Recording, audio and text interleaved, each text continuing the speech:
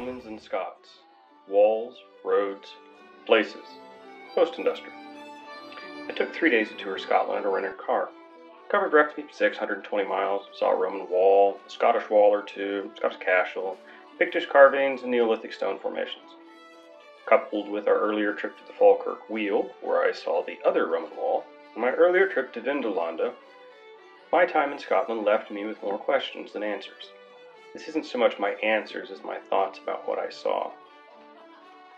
According to the Vindolanda Trust, which maintains a museum at Vindolanda close to current-day Hexham, Vindolanda was occupied by the Romans for over 300 years. The Romans were ahead of their time in a number of areas: building roads, building bridges, conquering indigenous peoples, and military logistics. All of these are interconnected. If Caesar wants to invade some random country, he needs an army to go there. The army needs a supply chain, which is greatly assisted by good roads and bridges. They have a saying at West Point: amateurs talk tactics, experts talk logistics. And the Romans were experts. However, the Romans didn't hold the land north of Hadrian's Wall for very long. They did hold land as far north as the Antonine Wall, but for a very short time. Instead, they pushed north, held the Scottish lowlands and borderlands for a short while, roughly 30 to 40 years according to historical markers, and retreated back to Hadrian's Wall. They did, however, hold the land up to Hadrian's Wall for quite some time. This got me thinking, how did they hold one part of Britain for 300 years, but just over 100 miles further north for only about a tenth of the time? They had the roads, the bridges, and the army. What changed? On my drive, I noticed a minor detail that didn't fully register at the time. I passed very few farms north of Glasgow. I was driving around mountains and lochs and sheep ranches, but very few farms. The ones I did see were smaller than the ones I had seen further south. Smaller farms mean less food, which means larger supply lines for the Romans. A large army with all of its support groups requires a huge amount of food. The area between the two walls does contain many farms, but how much was needed to feed the military force protecting the supplies? It's likely there wasn't enough food to keep the Romans and their massive walls and forts supplied. At Vindolanda, they pointed out that Hadrian's Wall started as a turf wall, with a ditch on the north side and a wooden wall at the crest of a turf berm.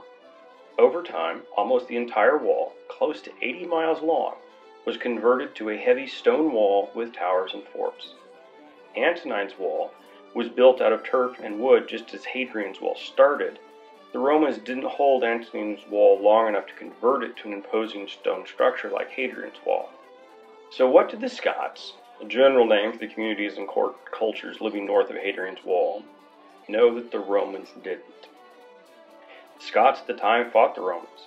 They were strong enough military force to force the Romans, the superpower of the time, to build two walls to keep the Scots out.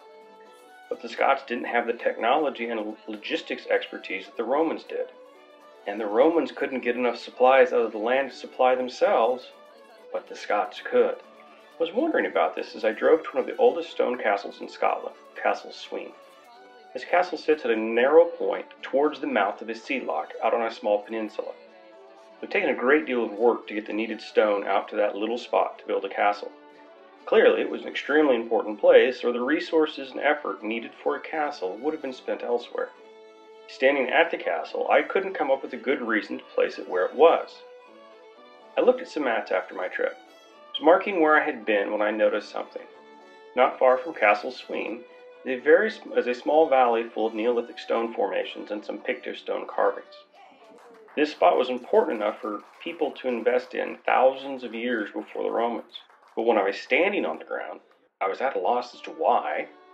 Then I looked at the topographical map of the area. Castle Sween sits at a narrow point on the loch. At the head of the loch is a moderately sized area of flat land that I recall as having farms on it. And the valley 15 miles away with the Neolithic stone formations and Pictish carvings was also a small area with farms.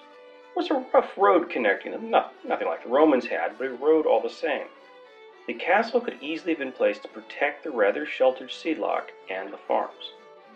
There are parallels between the Romans and a highly industrialized system. Look at how detailed and methodical the army was arranged, how well crafted the roads and bridges were. They had methods and systems and bureaucrats and logistics. I imagine that a Roman cohort could have taught Henry Ford a thing or two about efficiency on an assembly line. But all of that failed when they attempted to take Scotland. The post-industrial, in broad strokes, is a rethinking of the industrial. Finer strokes outline ideas of niche markets and more sustainable methods and using more flexible logistics. Many smaller, more refined factories across the world meet the demand. Instead of huge farms run by slaves and regimented methods, smaller, more localized, and organically managed farms feed the local areas. One castle could keep a fairly decent-sized community defended instead of a massive wall. The places were important because of what could be done with them. The Romans may not have seen that. So they built massive walls that sucked enormous resources the local land couldn't replenish. And when the first wall started to need more, they pushed north and built another wall. The Scots, on the other hand, didn't need a wall. And the Scots didn't mass themselves into huge groups that required long roads to supply. As a mega project, Hadrian's Wall and Antonine's Wall may have actually failed because they were mega projects. Now again, this is not an answer, but a trace through some of the facts and my thoughts. I do not claim this is exactly what happened, or that I know everything needed to support my claims. But this trace does suggest that the Scots may have already been thinking post-industrial before there was industrial. The Romans thought in systems and regimentations, but the Scots functioned as smaller, more responsive communities. It would be a stretch to say that the Scots started post-industrial thinking, but the methods they used to protect and control their land worked specifically because it didn't rely on a huge industrial machine. One castle versus an 80-mile stone wall with dozens of forts and watchtowers, each staffed by professional soldiers. People who built the castles still live here. The Romans don't.